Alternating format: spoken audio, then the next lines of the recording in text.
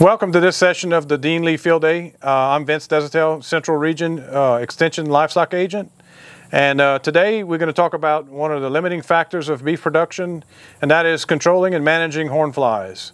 There's no real way to control horn flies. We can manage them at best, and we estimate, or it's estimated through studies, that horn flies cost the beef cattle producer $1 to $2 million annually, both in net losses and also with the control mechanisms.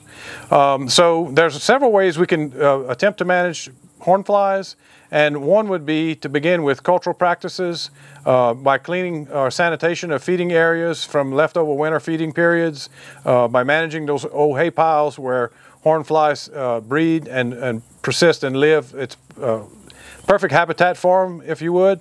So managing those old hay piles from the winter feeding season is going to help greatly. Rotating pastures, always having a clean pasture to go to as far as managing your forages. Moving cattle seems to help with managing horn flies. But the alternatives are that we have to go to some biological means of control and also some chemical means. So we want to start by, you have to eliminate populations in order to gain some control or to manage horn flies. So we have several different methods that we have here today to exhibit. The first being a dust bag, not commonly used, but somewhat used with bulls in staging areas where they can get on them and rub. There are several insecticides in a dust form that can be placed in these bags, can suffice and manage those immediate populations. But in order to do so, there are a number of pour-on insecticides for larger herds that may use these types of guns. There are a number of different insecticides that have some residual. We have one of the newer versions of the VetTech gun, which allows, if you have a problem suspect animal that you can't bring into your management area or your pens, you can apply a insecticide through the VetTech gun, which is a very handy tool.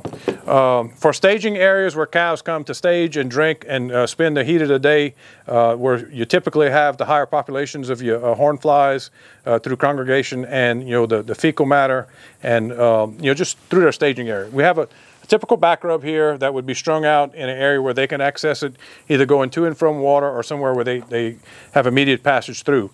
These bullets are also handy to hang on the ends of the back rubs, so they can get this around their face and onto their facial parts where they can get some control. Once eliminating a population of horn flies, there are a number of different insecticide tags that are widely used. However, you must follow manufacturer's labeled instructions, because some of these tags require 2 tags per individual animal. Some require 1.